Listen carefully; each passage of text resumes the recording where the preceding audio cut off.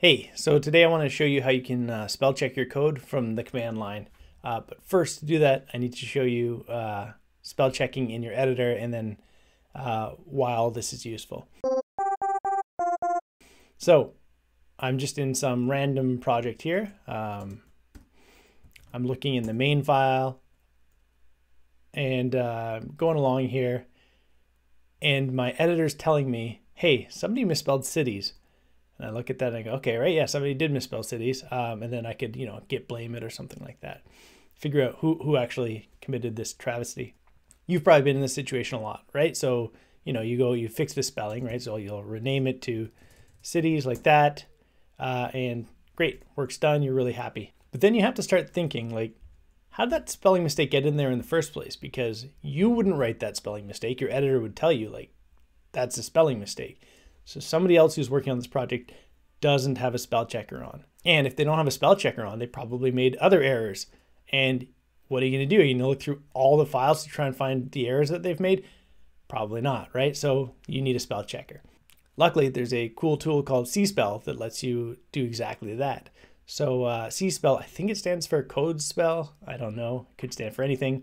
A spell checker for code. And this is actually the extension. This is actually the program that VS Code uses, that my COC Vim uses to give me those little spelling warnings in my editor, right? But I want to do this now against my entire project. So first thing, tells you how to install it globally, which is what I've done, and then it tells you how to use it. So let's try exactly this. All right, so it's saying Cspell on the source directory. I don't have a source directory, so I'll just start from here. On all JS files, and this is a Python project, so I'll use py, and let's see what this tells me here. Okay, great. So I've got a number of unknown words. Typer, cities, that's the one we actually saw, the real spelling mistake. Typer, cities, amgi, and that's the name of the project. So some of these are clearly not spelling mistakes. There's a few duplicates.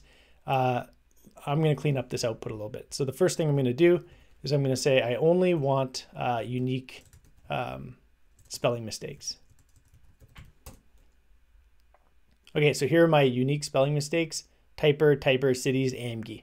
Okay, so the next thing I want to do is I want only to see the word, because I don't actually need all of this output. Maybe you do, maybe you want to see the file name, but for me, I only want to see the actual word. So what I'm going to do here is I'm going to say words only, like that.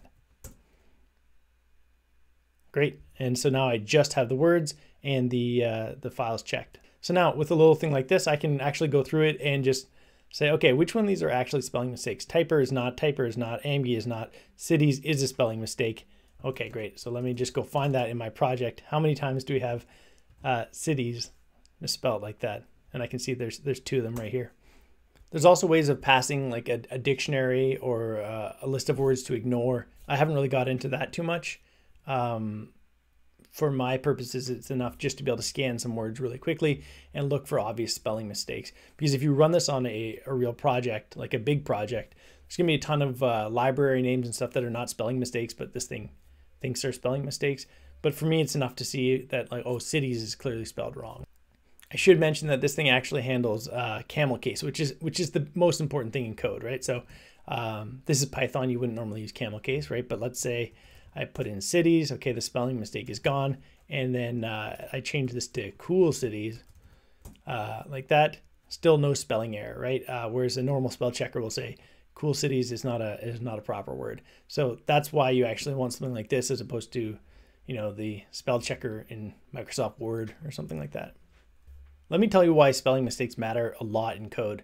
The first thing is that they end up propagating. They end up duplicating and showing up all over the place. So this variable is called cities. If I want to use it below, okay, now I've got a spelling mistake twice, right? So it's the same variable, but the spelling mistake has continued on. This gets especially gross when all of a sudden you need to serialize data. So let's say I was serializing a JSON object, right, which had an array of cities. I might end up now having an issue where the key is cities spelled properly, right? And it references a variable where cities is spelled improperly. Or even worse, I end up sending out to the internet cities spelled improperly. And it gets all the way to maybe my UI at the worst case. So catching spelling mistakes early is pretty important. So you may have noticed that when a command exits with a non-zero exit code, so a non-zero exit code means that there's been some kind of error or failure, I get a little warning in my terminal. So let's look at this here. I get this little, it exited with code 1, and a little crying cat. So why is this thing exiting with code 1? Didn't it do its job? Isn't it successful?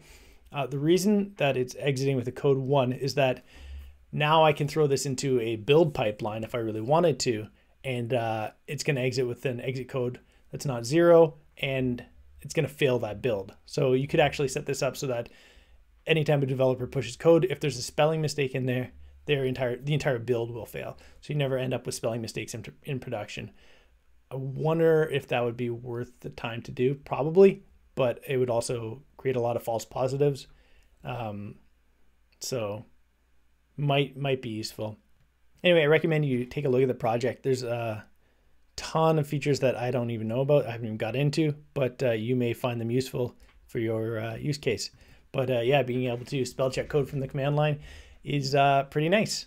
Okay, hopefully that was useful. I looked for other videos like this and there didn't seem to be any.